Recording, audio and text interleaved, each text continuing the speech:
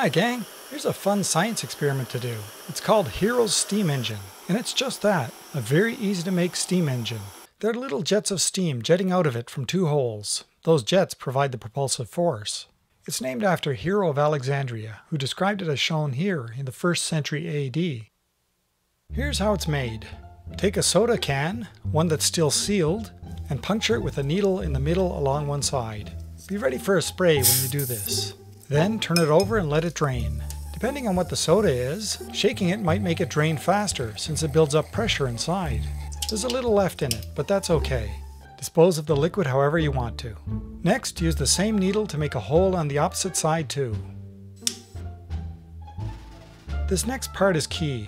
Put the needle back in and pull it down like this so that it's tangential to the curve of the can.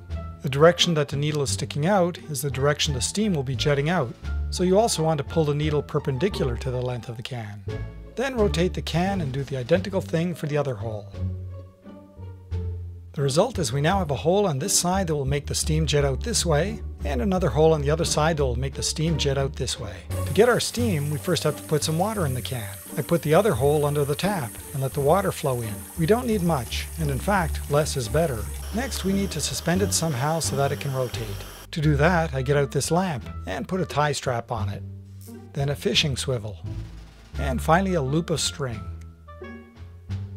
I put that loop under the tab of the can, but make sure to not open the can in any way. The only holes should be the ones that I made in the side. Make sure the loop crosses this circle in the tab, since that's at the center. Time to get it working. You'll need a hot flame source. This is a small alcohol burner that I use with rubbing alcohol. I made it from 2 more soda cans and a little cotton rope. I light it up and put it under the can. It takes a little while for the small amount of water inside the can to heat up, but after around 30 seconds I get steam coming out the holes. Note that due to the way I made the holes, the steam comes out at an angle, and the reaction to the steam here is to turn the can this way, causing rotation. But even up to the point that all the water is boiled away, I get only this slight rotation. So I get out the propane torch for more heat. After putting water back in the can, I try again. After around 30 seconds heating it up, it starts spinning. Though it gets a little chaotic, so I back off. Watch out for the hot water flying out when the can is spinning too fast. From the top, you can't see the steam coming out. That's probably because of rising hot air resulting from the torch flame. But when I apply heat and remove the torch, you can see the steam come out briefly while it's still hot enough inside to produce steam.